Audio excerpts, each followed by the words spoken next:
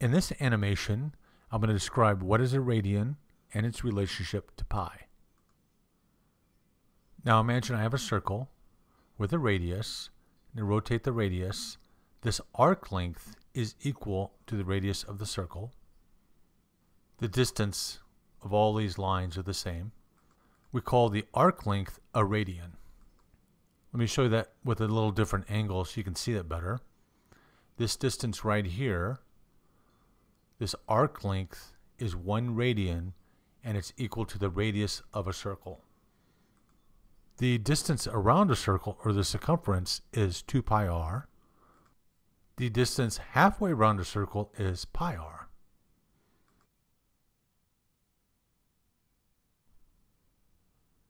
Now if I take the length of 1 radian, and then 2 radians, and 3 radians, I'm still a little bit short of being halfway around the circle.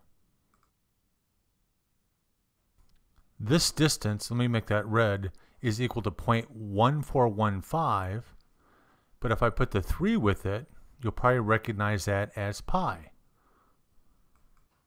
To review, a radian is simply the distance of an arc length that's equal to the radius of a circle, and halfway around a circle, the distance is equal to 3 radians plus a little bit, and that turns out to be pi.